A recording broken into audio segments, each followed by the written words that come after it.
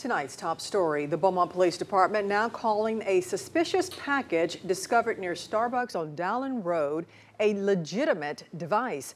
And the ATF says that device could have caused harm if detonated properly. They will take the device apart to see where it came from and who manufactured it. This afternoon, Beaumont residents expressed some real concerns about that device and what could have happened.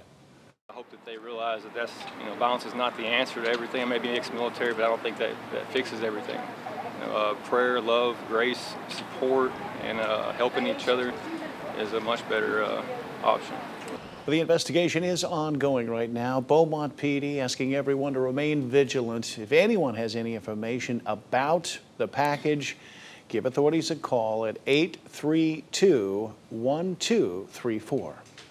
It reminds of the Austin bomb scares, and today 12 News reached out to local law enforcement officials to see if we're actually prepared for a similar incident here. And we learned the Jefferson County Sheriff's Office has what's called the XM1216 robot. It's designed to handle these types of devices. The robot has been available since last year. Jefferson County Deputy Marcus McClellan says local authorities inspect suspicious packages. If it's considered a threat, the ATF then takes over. We have a number of partners within the area, state, local, and federal, that we have a plan with that's in place. We start encountering devices of unknown. We have those protocols in place. We make the notifications, therefore allowing us to have the resources that we need.